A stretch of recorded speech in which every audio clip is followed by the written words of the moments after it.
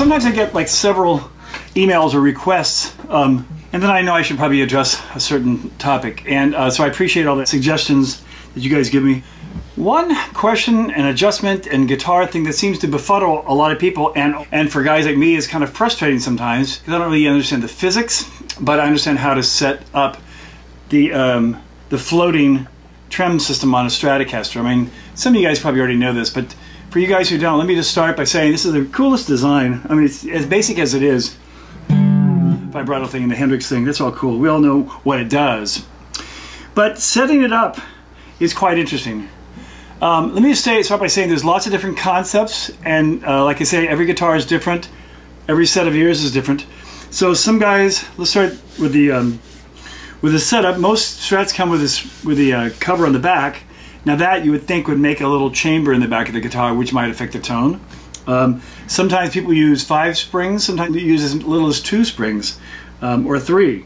Another thing to consider too is that the springs are like a little reverb chamber really back here. And for I know a while, like Exotic has a sister company called Raw Vintage, and they actually specifically made spring coils, little springs for the back of the tremolo that were a certain amount of lines made out of certain material to vibrate more. Because if you think about it, it kind of makes sense. Those are vibrating every time you play a note, so that might work as like a little reverb chamber in the back here. There's a lot of stuff on YouTube about this too, a lot of varying opinions. I'm not sure I've ever spent a lot of time doing that. I remember trying to find coils that would at least ring. Some of these go thud and they don't do anything, and some of them go boing and ring forever, so you would think those might resonate a little more, you would think. Sometimes guys like the trem set completely flat against the wood, so they can only depress and go down. They can't pull it up at all. That's probably better for intonation. Some guys like that. But a couple things to consider are as follows.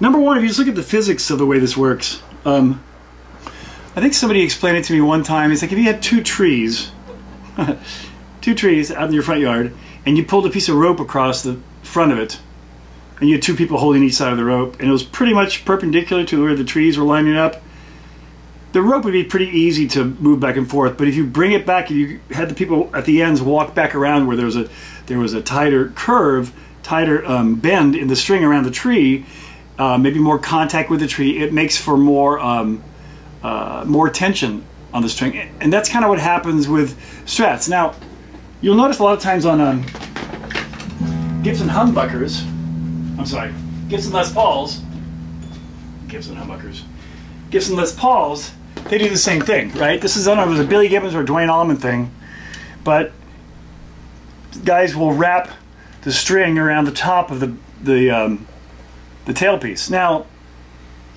does it make a lot of difference? I'll tell you my history with this. I did it because Dwayne Allman did it, or I heard he did. So I was such a Dwayne fan that I wanted to do it for that reason. But I went on tour one time and I had my 57 Gold Top, which I wish I still had, and that's another story.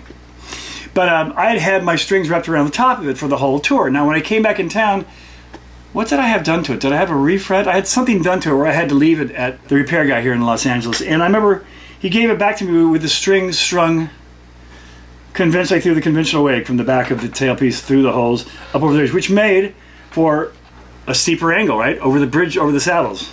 So this is pretty flush. I mean, it's pretty, just goes there. But if it was going through the holes, it would be a lot steeper angle. And I noticed immediately when I picked it up that the tension was greater. And it's probably because I'd had my hand on the guitar so much. So I have a theory that that's why a lot of players actually like it over the top of the tailpiece. Now, same thing kind of applies to Stratocasters too.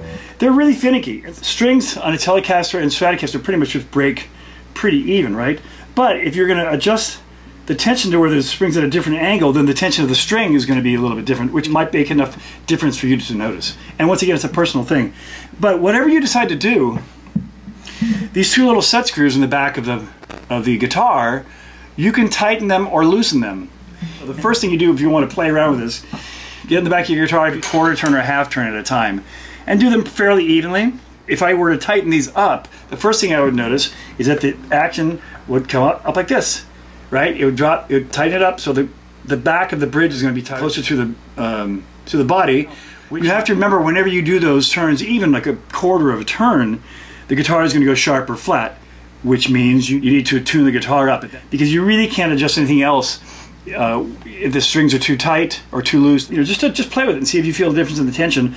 Everybody has a personal preference. I personally like to have enough where I can pull up about a whole step, because if I do a Jeff Beck thing, you know, that feels good to me. And also, it's going to affect where your tremolo arm lays in the palm of your hand, so that, you know, you can always spin that out and bend it like in between a door and a door hinge in the door threshold. That's where I've actually bent them before to make them custom to my. Yeah, I like to be able to play chords and then have the thing right resting in the palm of my hand. If it's too far up, I can't reach the chords. If it's too close, it's too close. So now here's a limitation in that also. The more you lower up, the less room you have to go down, because you might actually, the block inside is going to all of a sudden what? It's going to hit the back of the wood if you have it. So these are all things. Every guitar is a little different. Every setup, you know, sometimes you'll find even Fenders will have bigger space in there, a little more space. Different blocks are different sizes. So all these things are all different. That's why I equate these sometimes. Not that I've ever owned an old American car from the 60s. I just have friends who have had them, and they said one of the things you have to expect when you get into like an old car like that is the constant maintenance, which is kind of true of Stratocasters too. I mean, look, if I let this guitar sit on the wall for a couple months, I'm going to have to adjust the neck for the truss rod, because with the climates change, with time, things sitting around, with pressure, if I leave the strings on it. Things to have: you need to have a good Phillips head screwdriver. You need to have the right size Allen wrench so you can adjust the top of your saddles. There's different size of Allen wrenches to consider too. Maybe it's metric, maybe it's I don't know, different years. But you need to have that tool ready to go, and you need to have the Phillips head you can also use to adjust the tension of the neck. But you get the feel for it, and I think it's more of it's kind of a bonding thing with your guitar anyway, right?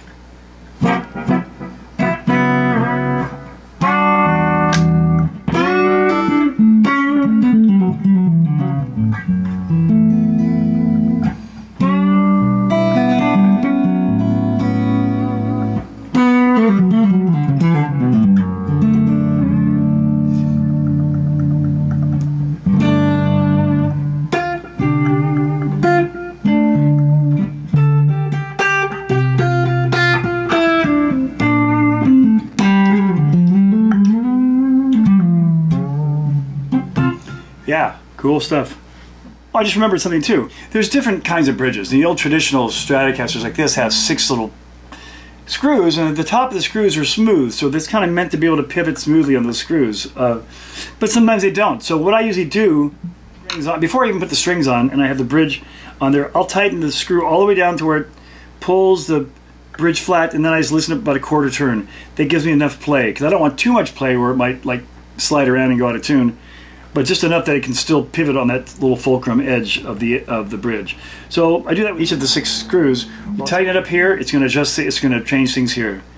You adjust things here, you know, then it's going to change the action. All this stuff, they're all interactive. Don't be afraid to get under that hood and work on your own guitars. It's a great feeling to do, and it's hard to really break a Stratocaster. I mean, you really have to sit there and crank the heck out of it to really do any damage. Like a voice, subtlety wins me over every time.